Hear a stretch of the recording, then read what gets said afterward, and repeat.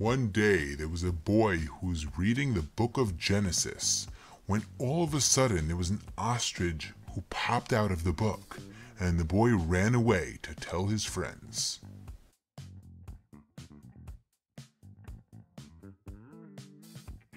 Hey, this scene is going to be on Osteogenesis Imperfecta, represented by this guy who was reading the book of Genesis over here when an ostrich all of a sudden popped out. Ostrich genesis for osteogenesis. Now, Osteogenesis Imperfecta is a genetic bone disorder, also known as brittle bone disease, and that's being represented by this guy over here. He's really excited to tell his friends about the ostrich that came out of the book, and he ran into this domino over here. So this can help us remember two things. The domino comes up in our autosomal dominant scenes, and this guy running into here and breaking his bones to help us remember the brittle bone disorders. So osteogenesis imperfecta results in bone problems, for example, multiple fractures, and is often confused with child abuse because a child will break so many bones. Now, how does this happen?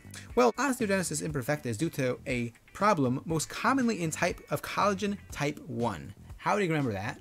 Well, if you take a look over here, the boy, when he ran away, left his gun over here, and it's not any gun.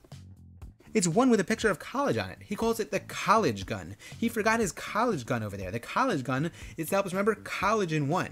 Osteogenesis imperfecta is most commonly caused by a type 1 collagen defect. So as we discussed, that results in the bone problems, but there are other problems that also result. First of all, there's going to be a problem with the eye, and the patient often presents with a blue sclera, hence this boy has a blue sclera.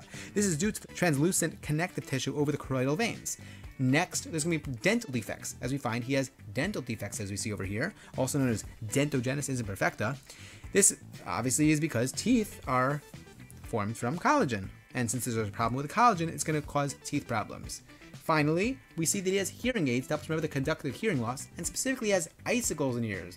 The icicles in his ears is going to help us remember the abnormal ossicles often seen in osteogenesis imperfecta. Okay, there are different types of osteogenesis imperfecta, type 1, type 2, but that's not necessary for the boards, and therefore we're not going to get into it. But we will make a point that sometimes biphosphonates are given to reduce the risk of fracture, bone fracture. Okay, I hope you enjoyed this scene. I would be really happy if you would subscribe to the channel. Take care. Please leave your comments. Ask me any questions you like. Alrighty, enjoy.